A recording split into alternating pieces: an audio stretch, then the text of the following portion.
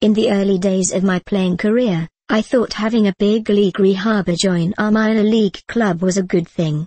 I guess that in some cases it was, seeing as how he usually bought us food after the game he played in. You're not fed at the lower levels, meaning most of us would eat at a gas station or fast food joint after the game, not exactly the pinnacle of sports nutrition. Therefore, free pizza by way of rehab delivery is a no-brainer trade, totally worth giving up your spot in the rotation.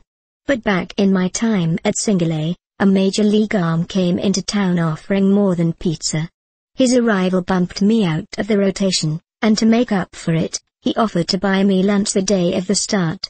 He even let me pick the restaurant, a vain offer since the only place in walking distance from our team hotel was an IOP. After I ordered what I usually ordered, just a little more of it, my new big league benefactor pulled out a bottle of greenies, shook out 2 striped pills, popped them with no water, then offered me a pull. I declined.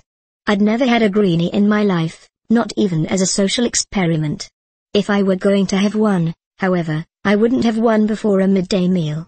I'd have it in a situation that mattered, when I needed to be acutely aware of every molecule in reality on a baseball field, outrun a hummingbird or be able to see sounds, not some idle Tuesday afternoon at an IOP over pancakes.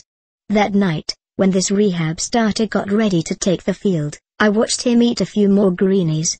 I'd seen players eat them before. High-octane pills and powders were nothing new. But it was the number and the frequency with which he consumed them that was the shocking part.